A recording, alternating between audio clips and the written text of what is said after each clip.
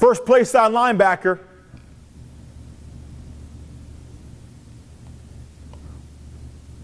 We'll treat that guy as a down lineman. Get your eyes on the first backer. He stays in the 30 area.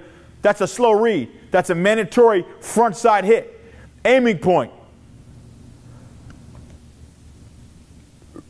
Midline. Aiming point. Press it. Eyes on the front side backer. Make the decision. Linebacker stays in the slow, mandatory front side hit. Let's talk about our progression. The most important part is the aiming point, right? We need to make sure we get the midline. There it is. We got it. Now, at that point, there's really 3 areas we can see. We can see the front side, we can see up the gut, and we can see the back side.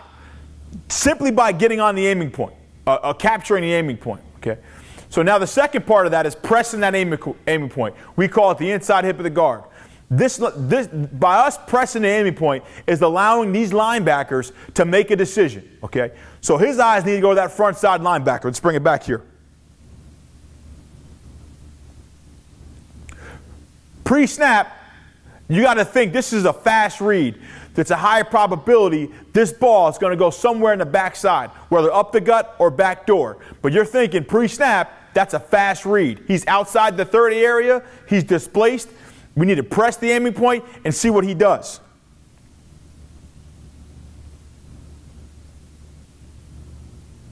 Okay, he's declared himself as a fast read. At this point, our eyes need to go to the backside. Here's the backside. That I would identify as a slow read. That is a fast, slow read. Our rule on a fast, slow read is punch the ball in between both linebackers, right up the gut. Great job. Notice how this running back here is pressing the aiming point all the way until he declares. Press, press, press. Linebacker commits. His eyes are in the right spot. His rule is fast, slow. Push the football up the gut. Running inside zone to the right here, all right? The first part of the progression. Capture the midline at the aiming point. Capture the midline at the aiming capture the midline at the mesh point, excuse me. Here's the mesh. Okay, we can see now 3 areas of the zone. The front side, up the gut, and the back door. The second part of the progression is press your aiming point. For us, we teach inside hip of the guard. So right now, he needs to be pressing his aiming point as he's identifying the first play side backer. Let's take it back a step. Okay, right now, we're treating this guy as a down lineman. The first play side backer, okay, is going to be a slow read.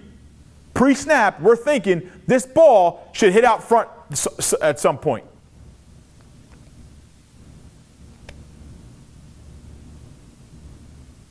Press, press, press. Make your decision. Ball out the front side. It's a great job.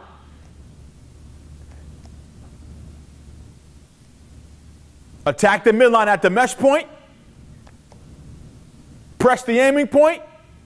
Get your eyes on the first play side backer. Identify the read. Make the decision. Excellent job.